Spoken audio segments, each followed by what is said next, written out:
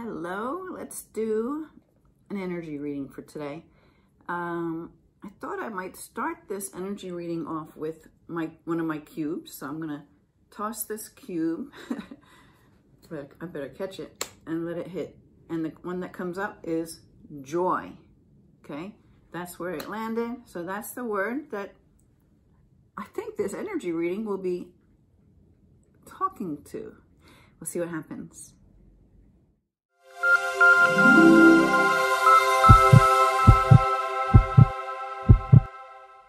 Okay, so I'm Linda Armstrong, in case you don't know who I am. I'm an energy healer and a spiritual awakening coach. And my website is lovemylife.coach because it's all about loving your life, being your truth, finding that magic within you, and creating all that you want. And so, we came up with the word joy for this reading, which, it's during the coronavirus. I think this is what we're wanting to connect with during this time. So, which is total opposite to the fear that the media would want to put into your space, right? So I just did a video on things you can do to clear the energy around your space, around yourself. You can look at that for some easy tips on things you can do. But I think we'll pick some cards and we'll see. Oh, I don't have my reading glasses. Uh-oh, that's going to be trouble. Let's pick a card from the energy. I like this deck. I love this deck if you want to get it for yourself. It's Energy Oracle cards by Sandra Ann Taylor. Okay. This is my favorite go-to deck. And what's fun about it is that it has meanings for the card, whether you choose the card in the upright position or in the reverse position. So I'm just going to split the deck, grab a card. Okay, we got upside down, 4th chakra, Archangel Raphael. Oh, that's interesting, in the reverse. So let's see what that wants to tell us.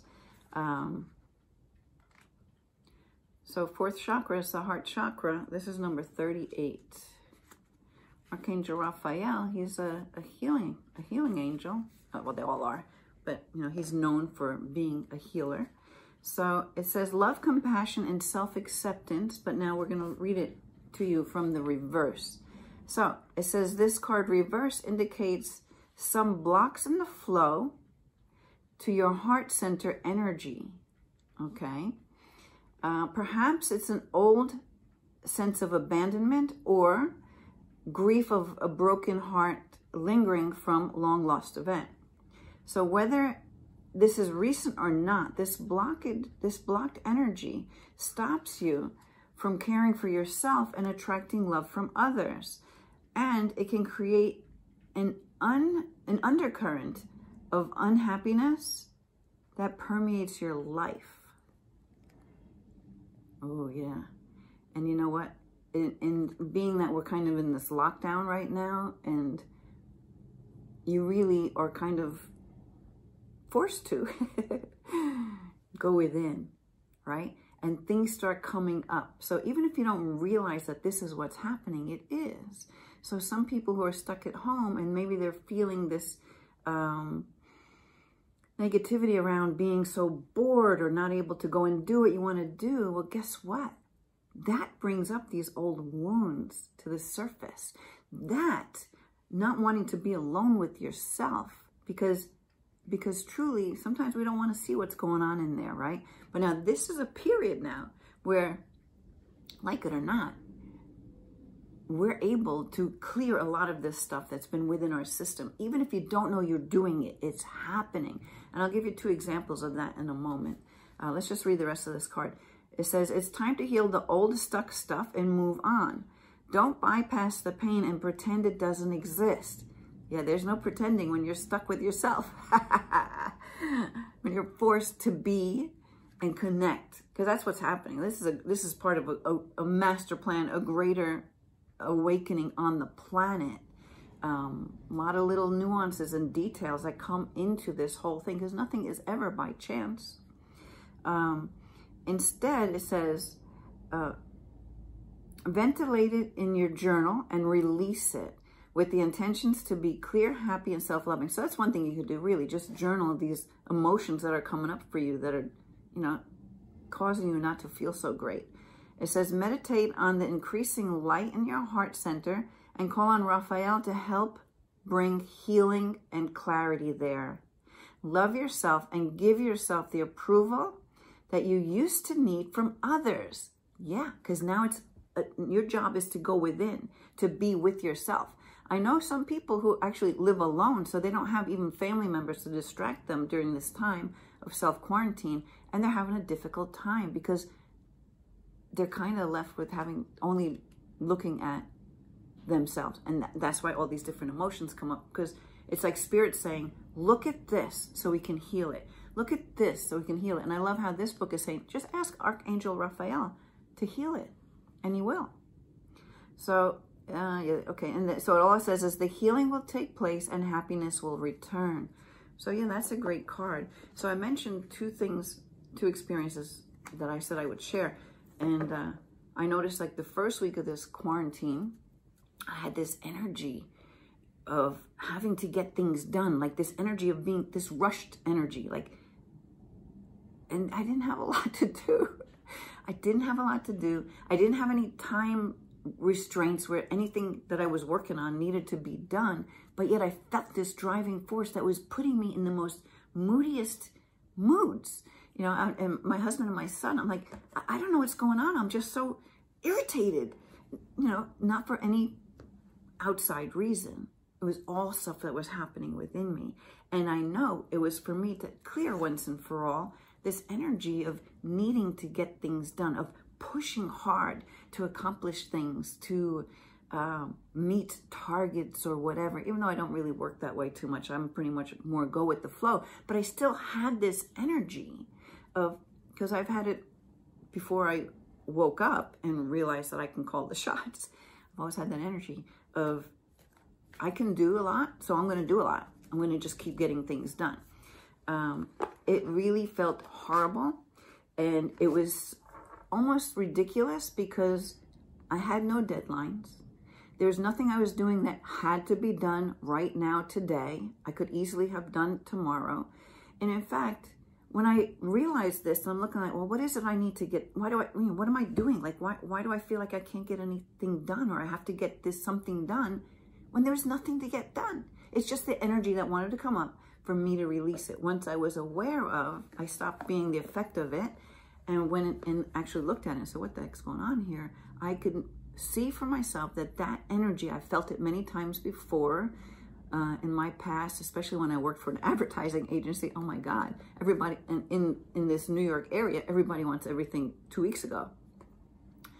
And I really noticed the difference because when I moved to California, I had 2 months to do a project. I couldn't do it until 2 days before it was due. I'm telling you, because I'm so used to working under pressure, having that pressure of the clock to get things done. So that was great. I didn't enjoy it once I figured it out, and I was able to confront it, look at it for what it was, and release it. Really, just by looking at it and acknowledging, oh my God, I've lived this energy a lot in my life. I don't choose to do that anymore. So it's like you ask the universe, okay, how do I get rid of this energy that's been controlling me? You just ask, let it happen. Ask Archangel Raphael, thank you for healing me from this energy that's been driving my life in a way that really doesn't support my highest good. It keeps me away from my highest good. Because when you're working towards your highest good and for your highest good, that comes from what? This energy of joy. When you work through these higher energies, then you know this is part of your purpose. This is part of what you're here for, to get, to do, to share with other people. Do it from this energy of joy. And I love that this cube came out, because then I noticed another negative energy. Now, right now, I'm not going to be able to think of it. That came up. Oh, yeah. This came up for me the other day. And it had to do with recognition. So I've been doing all these videos from my karate school, my husband's karate school. And my husband was telling me how these people are telling him what a great job he's doing and how his videos look professional and everything, all his graphics he puts out. I'm the one doing it, right? He was getting the credit for it. And now these days, wouldn't think that would bother me. But all of a sudden, this energy came up and I started getting like really upset. And I'm like, you know what? I'm the one who did all that stuff and put the professional look on it. You couldn't have done that without me. And I said, I feel like I need the recognition. So not that I consciously did not need the recognition, but the emotion was I needed the recognition. I'm the one who did it. And immediately it made me think of something that happened some years ago. And again, it was through the karate school where there was some Christmas party and I was teaching all the kids' classes. And they give my husband this gift with all the kids' names on it. And even the adult students were talking to my husband about, and thanking him for all he does for them, for all the classes and I wasn't even mentioned. So I was so in my ego back then. I had such a problem with that there were all kinds of arguments that I had with even some women, older students in that could have added my name to the card or something like that.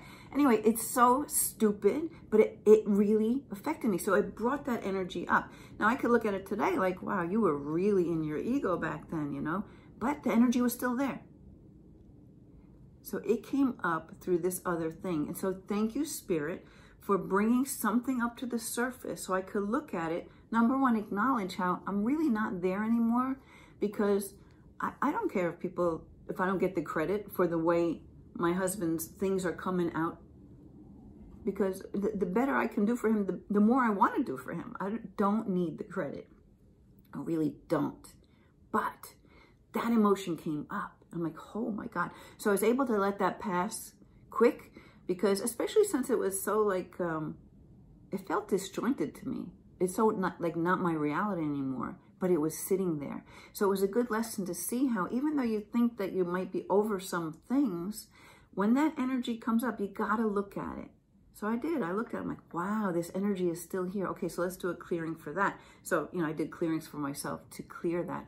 But you can do it just by asking. And I like this card. Thank you for this card.